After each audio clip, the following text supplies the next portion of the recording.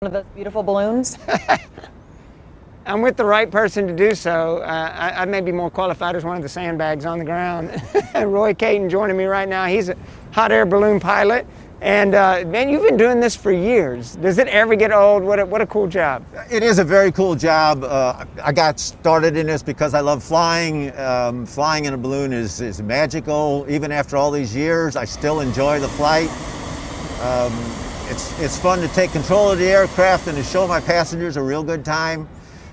Morning flights, a lot of times there's what we call steerage, different wind directions at different altitudes, and it's very cool to be able to tell the passengers that, yes, I'm headed for that field over there, even when we're going this way, and to be able to drop down and hook into that field. So yeah, it is. It's very cool. It's really cool, and it takes a team to get it done. It does. I couldn't be doing this at all without a team of 4 or 5 people to help me out. Tell me about being a part of this year's Great Forest Park Balloon Race. A little different direction this year, but the Up STL, an opportunity to really show thanks for those who are... It really is.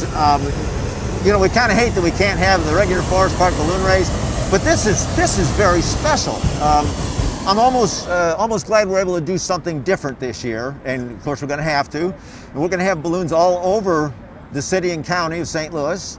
We're going to break up into groups of 4 or 5 balloons so that we go to different places so that there's balloons hopefully all over town and people get to see balloons. And we're going to do it much more than just one flight and one glow. We're going to be flying starting maybe tonight if the winds allow, but it looks like Friday, Saturday, and Sunday are going to be perfect. You should see balloons up morning and evening, all 2.5 days. All right, be looking up in the skies for those balloons. There's something about them that just makes you feel good as they seek to lift up St. Louis. We're going to tell you more about that campaign and how you can get involved. That's coming up right here.